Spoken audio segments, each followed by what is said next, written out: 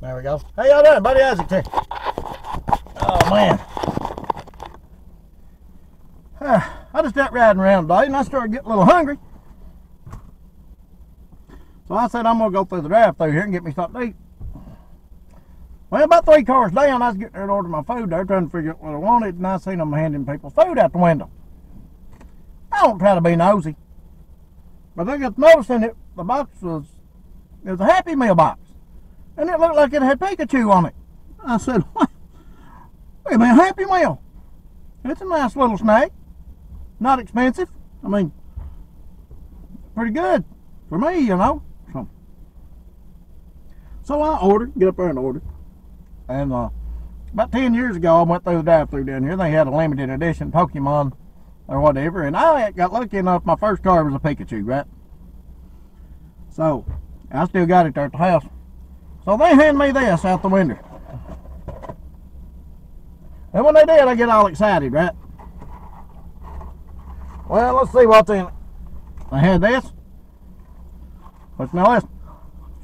Oh, I'm good. I had this cheeseburger. Pretty good. That'll good. That'll hold me over till I get home. And then, look what else I got in here.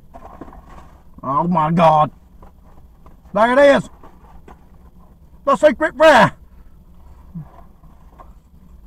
That's what I call a fry in the bottom of the box, or in the bottom of the bag. I call it the secret fry. If you don't pay attention, you'll throw them away. I mean, you'll be sitting there and you'll be like, man, I'll tell you, if I had one more fry, that'd be perfect. And look at the bottom of your bag. A lot of places do these secret fries. That's what I call them. And then I got this. Now, let's go ahead and open her up and see what's in it. Y'all want to? Easy. Don't want to tear nothing. There's my card pack. Oh, it's got a picture frame. Look at that. Got a little picture frame there. Pretty neat. And then it's got a little puzzle. Got a little puzzle on the inside there. I ain't real good at puzzles, so I'll probably not do that one. So anyway, let's see if we can't just go ahead and just get this pack up from here. Nice shirt, hold it over. Alright, let's see if we can get the tire open here. I don't want to, I gotta be careful, I don't want to tear my cards, you know what I mean? Alright. Well, there's 4 cards in there. I thought I was only getting 1. Well, about that. Alright. My first card is a tire twig. Now, if you'll look, let's see, right there, it's got a Pokemon face on it, a Pikachu face, and it's got 25 on it. That means 25th anniversary. That's how you can tell these cards apart. Then I got Bulbasaur. Now, I like that one. I got a Chikorita. And then I got this one. I got a Cyndaquil. Not just an ordinary thing in the Cyndaquil. It's got the shiny stuff on it. That's what I call it. Man, that's pretty good cards right there. I'm happy with it. Go ahead and ease them back down in this pack. And put them back in this little holder. Till I can get home. Well, that's upside down.